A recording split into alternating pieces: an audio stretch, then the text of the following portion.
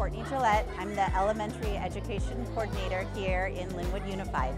And today we're holding the District Science Fair. So this is a really exciting event. We bring together all 12 of our elementary schools. We have over 200 students who were the winners at their site science fairs this year. And they're here together in this space at Bateman Hall, presenting and showcasing their discoveries, their experiments, and their projects. Well, I saw this video. I got thinking, what if I build like a strong fan? I remembered that I had this motor and I had some batteries. I started researching and everything. I never got to do like science. I liked working with my mom, and it was like, I don't know, because they were teaching me and telling me fun facts.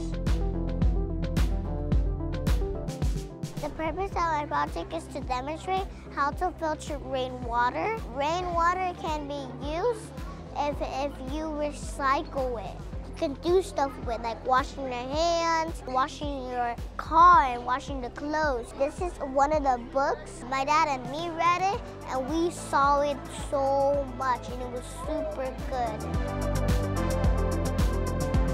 So today they're getting to see each other's projects, they're getting to learn together, and we're judging and identifying our winners across the district, our outstanding scientists and scholars. And so this is such an important event because it really highlights and places importance on science. It's hands-on, it's exciting, and at each of their schools before this, they got to participate in a school science fair with science coaches and their teachers, their parents, and families supporting them.